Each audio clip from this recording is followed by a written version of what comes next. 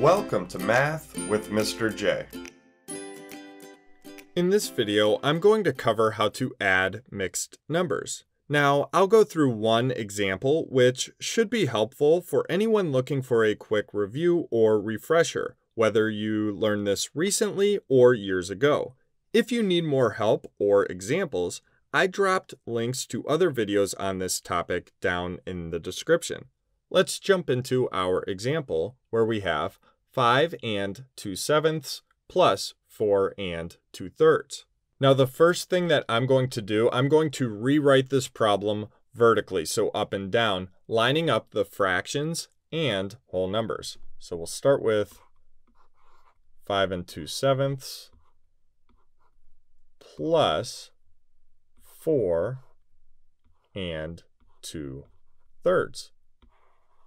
So once we do that, we need to find a common denominator. We're not able to add because we have a 7 and a 3 for our denominators. We need a common denominator in order to add the fractional part of these mixed numbers. So in order to find a common denominator, we need to find a least common multiple, and that's going to be our least common denominator. Now you may be able to figure out what the least common multiple between 7 and 3 is without writing out the multiples. But as a review, I'm going to come to the side here and we'll write out our multiples, and I'll show you how to find the least common multiple. And again, that's going to be our least common denominator. So let's start with 7, and I'm going to write out the first 4 multiples of 7. Now, the multiples go on forever, so my suggestion, write 4 or 5. See if you have any in common. If not, you can always extend your lists. So 7, 14, 21, 28. Now we'll write the first 4 multiples of 3. So 3, 6, 9, 12. And we don't have any matches there. We don't have anything in common. So let's extend our lists. Now 7, we're already at 28. And for our multiples of 3, we're only at 12. So let's extend that list. So then we have 15, 18, still nothing in common. And then we have 21. So 21 is going to be our least common multiple, and therefore our least common denominator. So that's what we're going to use. So once we have that common denominator, we're going to rename the fractional part of our mixed numbers with that common denominator. That way we'll be able to add. So let's go over to our mixed numbers here and rename. We do not need to do anything with the whole numbers. So this is going to be 21.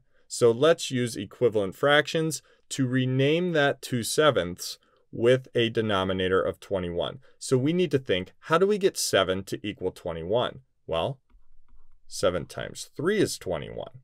Whatever we do to the bottom, we must do to the top in order to keep this equivalent. 2 times 3 is 6. So 6/21 is equivalent to 2/7. We're not changing the value of the problem at all. These are equivalent fractions. We're just renaming using that common denominator. Let's bring the addition sign over, and then we need to do 4 and 2/3. Again, we do not need to do anything with the whole number, and we have a common denominator of 21. So let's think, how do we get 3 to equal 21? Well, 3 times 7 is 21. Whatever we do to the bottom, we must do to the top in order to keep this equivalent. So 2 times 7 is 14. So now we're ready to add.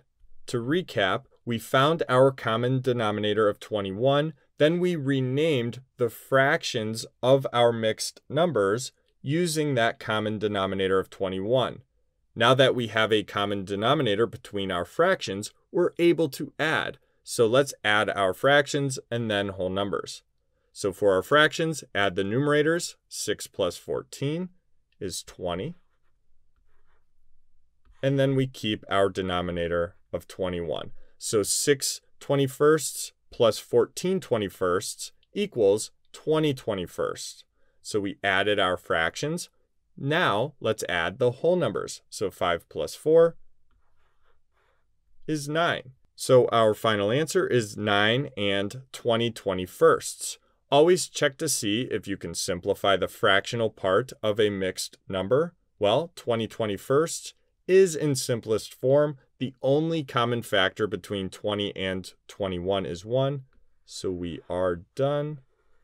And our final answer is 9 and 20/21. So there you have it. There's how you add mixed numbers. I hope that helped. Thanks so much for watching. Until next time, peace.